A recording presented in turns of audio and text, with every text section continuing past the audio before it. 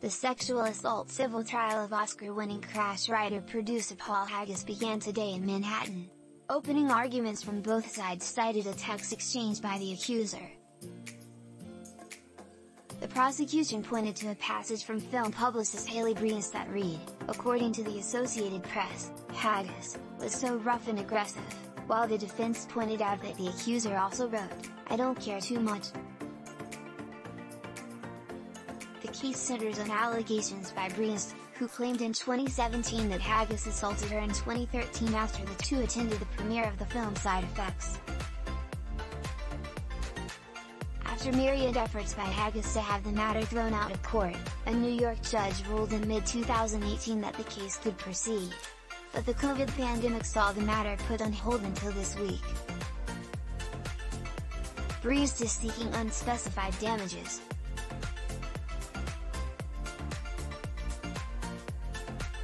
In her opening statement, Breest's lawyer Zoe Salzman said her client didn't go public with her allegations until after the New York Times published its bombshell exposé on Harvey Weinstein in October 2017, which paved the way for the #MeToo movement. The hypocrisy of it made her blood boil, Salzman told the court, according to the Associated Press. The attorney also read to the jury portions of a text exchange from Breest, for AP. Haggis was so rough and aggressive.